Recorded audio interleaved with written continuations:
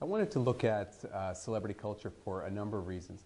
First of all, in my normal day-to-day work, I started to realize the incredible impact that celebrities have on numerous aspects of our lives, whether you're talking about your health decisions, whether it is how we view ourselves personally or how we view other individuals, and even on the life decisions that we make, on our ambitions. Celebrity culture has just a fantastic impact. So I thought looking at a book using celebrity culture to look at all these issues was a terrific idea. I hope it's a fun idea. And it's an excuse to also to weave in what the actual evidence says about it, what the science actually says about all these issues, which I think are tremendously important. During my personal journey, I tried to immerse myself into celebrity culture. So I tried out for American Idol. I got to hang out on the set of a new HBO show. I went to all these spas. Just doing that to get a sense of how people view celebrity in their lives. For example, a lot of the American Idol contestants truly wanted to be a celebrity. And then that caused me to look at what the actual evidence says. And it's true, there's been this fantastic shift from wanting to be an astronaut, wanting to be a scientist, wanting to be a teacher, to wanting to be a celebrity, wanting to be famous, an actor, a singer, a sports star. So that now are the ambitions that many people have in our society. That was a surprise to me. The other thing that was surprising is the degree to which celebrity culture does have an impact. I spoke to people when I was working on the book, and everyone thought, oh, what a great idea for a book. But look, celebrity culture doesn't impact me, it impacts other people. You know, the stupid people out there, doesn't impact me. Well, it turns out that celebrity culture, and this was a surprise to me, celebrity culture does have an impact on all of us. Just because celebrity culture is our culture, it has that impact on almost an unconscious level. It impacts how we think about ourselves and how we look. It impacts how we judge other people's appearances. It has an impact on the kinds of decisions we make around health, whether it's what kind of screening we're going to do, what kind of food we're going to eat, what kind of exercise we're going to do.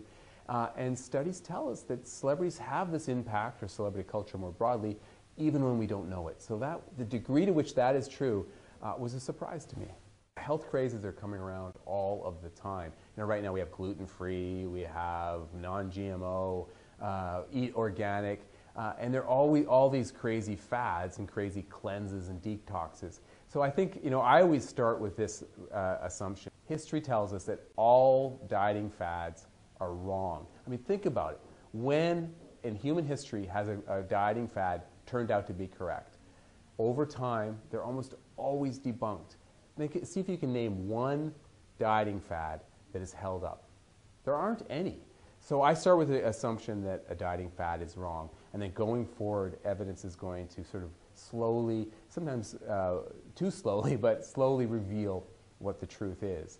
And so I don't know what the next fad is going to be, but I can almost guarantee it will be a fad, and that science will eventually tell us what the truth is. People need to realize it's really tough to study nutrition. It's really tough to get a sense of what really works long term. So people may get frustrated, but I think what they need to do is just follow the research. Don't take one study for granted. Don't take an animal study for granted. Look for a body of evidence. Look for a trustworthy source of information and let that guide you. And the truth is, when it comes to nutrition, when it comes to fitness, we know the answer. In general, we know what is required to be healthy. Eating lots of fruits and vegetables, getting exercise, getting a good night's sleep, you don't smoke. We know the basics of a healthy lifestyle, and a lot of this other stuff is just window dressing. So it's true, I had my own celebrity ambitions when I was growing up, and that's the other reason that I was interested in this book. The book is not a put down of celebrity culture at all. On the contrary, I love celebrity culture. And for a significant portion of my young adulthood, my aspiration was to be a rock star. And I really focused on it. I always joke that I was one semester away from having very few educational options. Yeah, but you know what I did? I did learn. I try to draw on that experience, the stage experience, and I still love music. And in the back of my mind, I still think the rock star dream lives on. Oh, that's easy. That's a no-brainer. It's London Calling. It should be everyone's pick. There is, in fact, a study just came out. I can't believe I'm referring to a study on this, but a study just came out on the benefits of music. For example, when you're recovering from surgery. I think probably what's really going on there is that people feel more relaxed, they feel more happy, it gives them a pleasurable distraction. I think there are real tangible benefits to studying music, to education. There's some studies that correlate music education and proficiency in math.